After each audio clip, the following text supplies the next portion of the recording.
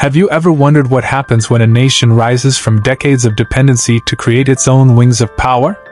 What if I told you that China's Chengdu J-10, often called the Vigorous Dragon, is more than just a fighter jet? It's a symbol of transformation, ambition, and defiance against the odds? Stay with me, because what you're about to discover will not only surprise you, it might change the way you see the balance of air power in the world today. Before we dive deeper, make sure you subscribe to the channel, hit the like button, and check out the description below where the full link to our next video awaits you.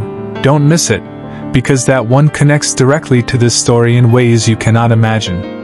The J-10 story begins in the late 1980s and early 1990s, when China was still relying heavily on older Soviet designs like the MiG-21 and license-built J-7 fighters. Beijing knew that the future of its air force could not rest on outdated relics. The West was rapidly moving ahead with the F-16, Mirage 2000, and later the Eurofighter Typhoon. China had two choices: remain dependent, or dare to create something entirely its own. It chose the harder path. Thus, the J-10 project was born under Chengdu Aircraft Corporation, with the mission of building a fourth-generation, all-weather, multirole fighter that could rival the best in the skies. From the start, the J-10 was cloaked in secrecy and skepticism. Many analysts doubted that China had the industrial capacity, the technological know-how, or the design philosophy to pull it off.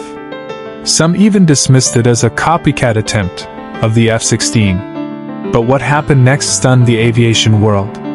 The J-10 was not a direct copy of anything. Yes, it drew inspiration from Western delta-wing designs and from Israeli projects like the Lavi, but it evolved into its own unique beast.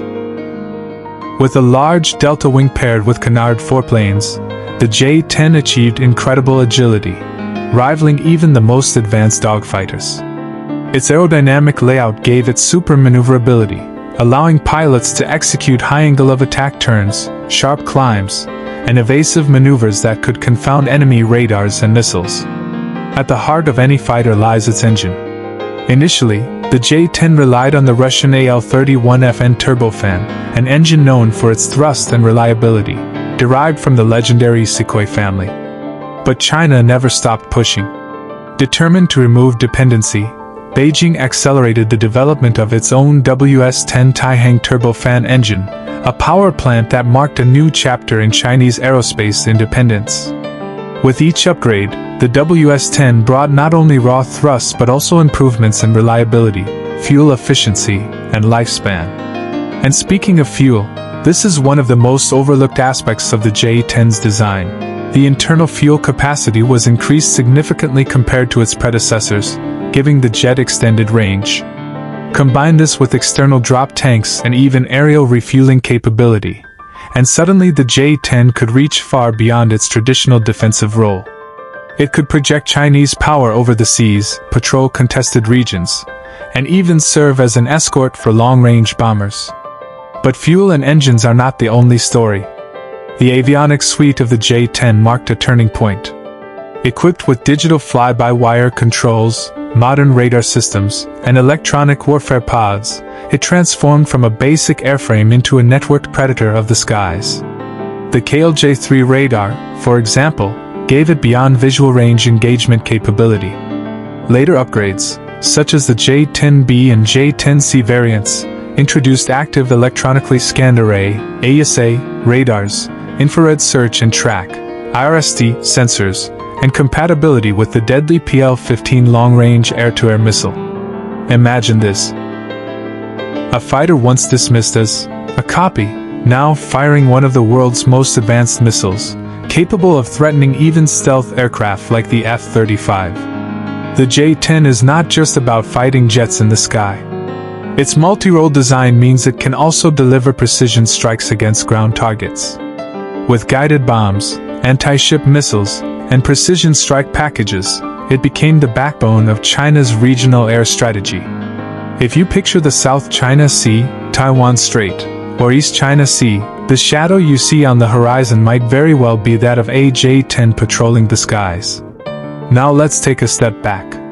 History is not just about machines, it's about the people who fly them, and the symbolism they carry. For China, the J-10 was more than hardware.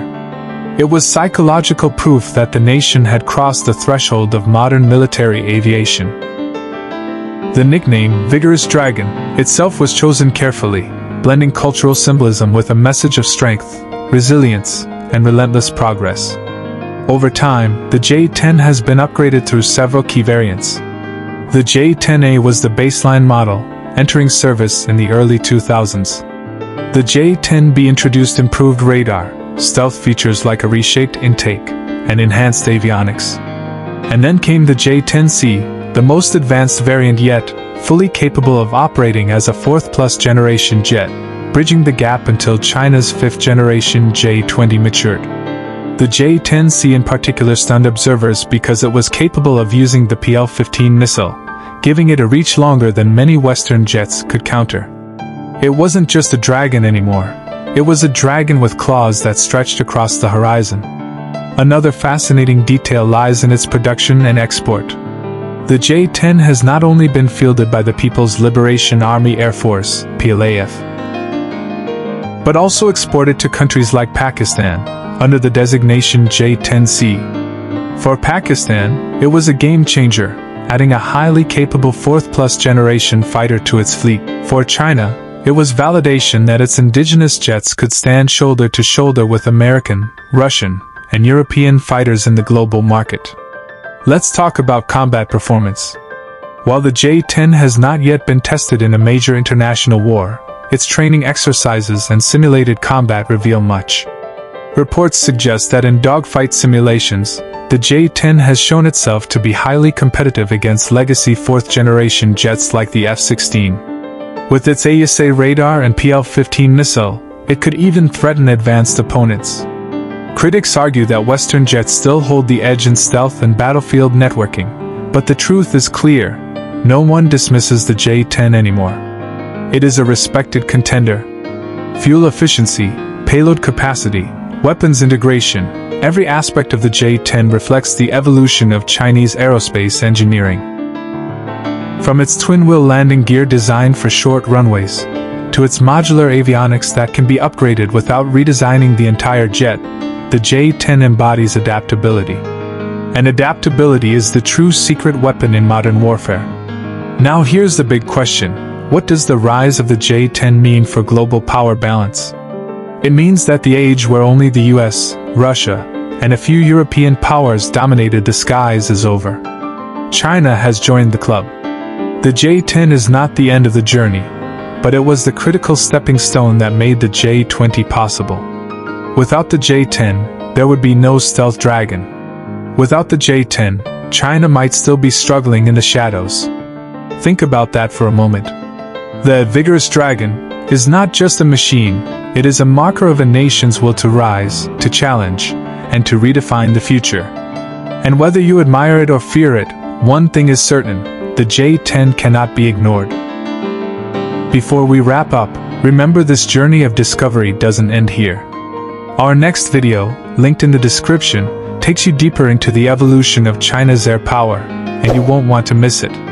So go ahead, subscribe right now, hit that like button to support this channel, and share this video with others who love military aviation as much as you do.